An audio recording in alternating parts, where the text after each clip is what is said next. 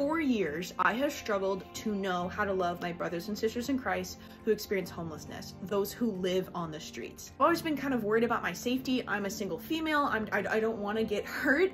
I'm not sure if I should give them money. I've just been confused for years, but also for years I've been praying about this, asking God and asking other people for help on what to do. Because I know it's essential to love my brothers and sisters in Christ. Jesus commands us to love the poor, to love the vulnerable, to love those on the margins of society. It's literally a condition for entering into heaven. What we do to the least of our brothers, that we do unto Jesus. And I don't love these people because I want to get into heaven. I love these people because I love Jesus and Jesus commands me to. So for years I've struggled how to do this, and I just want to share some glory. There is a man who begs outside of my church for months.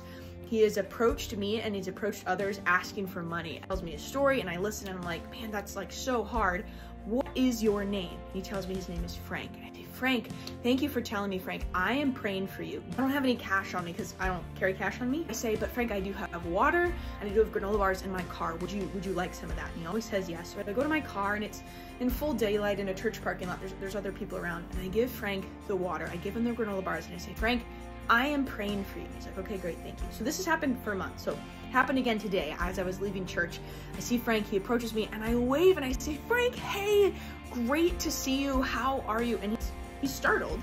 And I'm like, what's wrong? Are you okay? And he's like, I just can't believe you remember my name, that you always remember my name. I'm like, yeah, Frank, I pray for you. I think about you. So I offer him water and I offer him granola bars again, and we chat a little bit. And before we go, you can tell he's like a little shaken. He says, I just can't believe you remember my name. I just can't believe you remember my name.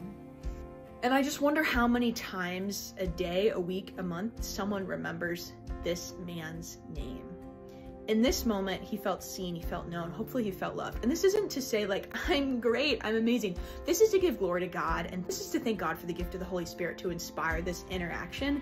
And I just think of how Jesus knows me by name. He's called me by name, he sees me, he knows me, he loves me, he identifies me by my name. When we can do this for other people, those on the streets, those around us in our community, we're able to love them and bring the love of Jesus Christ to them. So pray for Frank, pray for the people in your community who are experiencing homelessness, and be bold. Bring the love of Jesus Christ to them.